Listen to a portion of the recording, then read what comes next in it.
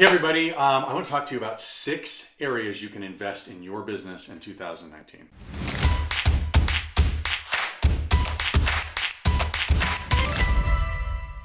Well, it's Todd Conklin here, and I want to talk to you about an interesting stat, right?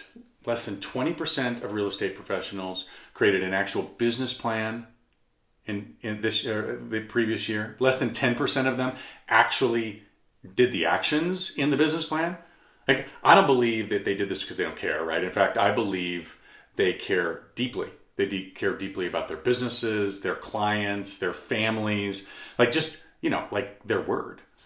I believe that the number one reason is simply that they just don't know what to do, how to do it, and then what? Like, I got this plan. And we all know that most companies don't lead their agents. They just sort of leave them out there to figure it out on their own. And as we say, hope is not a strategy. So at Coldwell Banker, we believe 100% we're going to get business plans. We're going to help you develop those business plans, create it, understand it, apply specific actions, and we're going to track and we're going to measure. We do all these things, right? It's one of the primary reasons Coldwell Banker Distinctive Properties agents post such large increases in their personal income year after year. It's like industry-leading stuff. So this episode, I want to share with you 6 specific but simple areas that you can invest in your business this year to produce real results. So the mindset needed to be successful in business is one of business ownership, right? So we got to make sure that we're acting like entrepreneurs. So number 1 on my list is past client sphere of influence. That touch campaign. This is number 1 on the list because it's the number 1 thing every entrepreneurial agent should be a master at. In today's market, you have to be in contact with your past clients and sphere of influence. And best practice right now is 45 times or more, right? It needs to be a blended plan, right? Like, we've got this set it and forget it stuff, so don't freak out, right? But it needs to be set it and forget it and belly to belly. You got to start here. Number 2 on my list is farming like an absolute master. Farming has always been a struggle for agents, and most of it's because it's expensive, right? And it requires this commitment in both time and money. And in order to ensure that a farm is truly effective, you really have to deploy a comprehensive approach. And I teach a 5-step strategy that includes direct mail, events, like building a database, phone calls, door knocking, and I'm happy to provide that to you all if you'd like it. So number 3 on my list is a personal assistant. This is an area it's very easy for you to invest, right? You ask any successful agent or leader, their success is less about what they say yes to, and it's more about what they say no to. And this is an incredibly valuable lesson. And one way we teach this is by doing the math. So I'd like to do this math with you if you wouldn't mind. So grab your phone, grab your calculator. So if you want to make $100,000, right, so plug that in, you have to figure out what your hourly rate is, right? The average full-time person is going to work about 2,000 hours per year, and that's with vacations and holidays and weekends, that kind of stuff. So take the 100,000, divide it by 2,000 hours, and you get $50 per hour. Right? So now that's the hard part, right? How much of what you do on a daily basis, both personally and professionally, are you doing that is not $50 an hour work, right? Like let's look at some examples, right? Like, would you pay someone $50 an hour to shop for your groceries? Of course not, right? But you are. Every time you go to the store for groceries, you're paying yourself $50 an hour.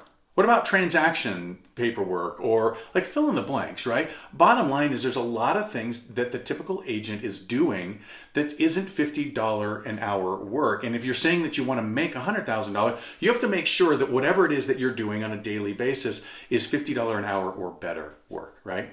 Test yourself on that one, right? Number 4 on my list is video. We've heard a million times. If you're not doing video, right? Like, we're all watching it happen right before our eyes. If you're not doing video, it's a race to extinction in your business, right? There's just too many disruptors trying to take your clients from you every single day. They're saying they're providing them with best practice on how to sell and showing themselves as the experts. And if you want to retain your clients and you want to compete with the disruptors of the world, right, the Zillows or the people that are promising virtual this and that and the other, you really need to get started in video right now, right? It's way too easy to shoot a video every week, helping a buyer or a seller with a common question or a concern. And if you're the expert, if you're the personal person, when they need an expert, they're going to call you. Number 5 on my list, coaching. If you're not investing your time and money in coaching, this is an extremely important one for you. All the mega successful people in leadership, entrepreneurs, sales, sports, etc., all have coaches, right?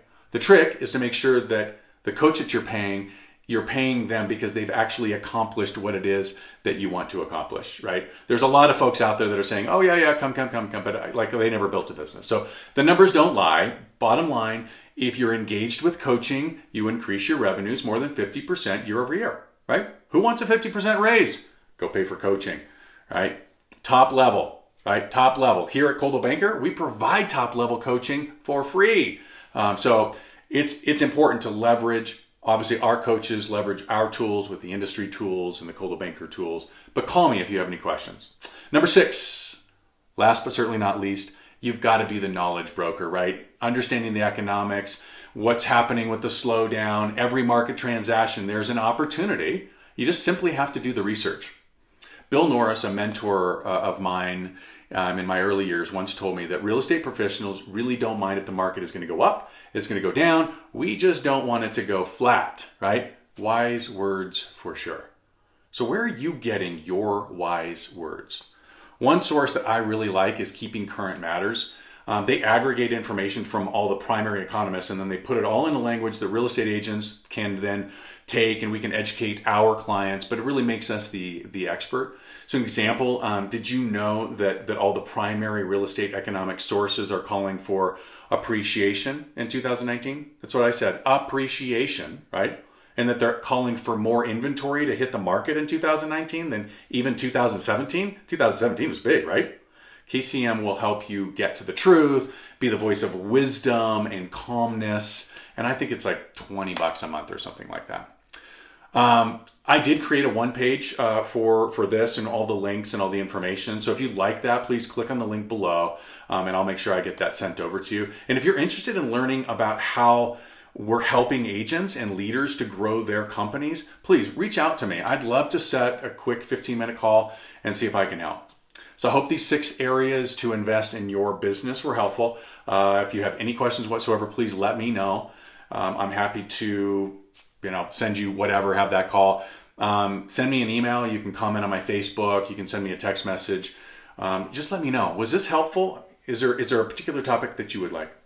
And hey, as always, be distinctive.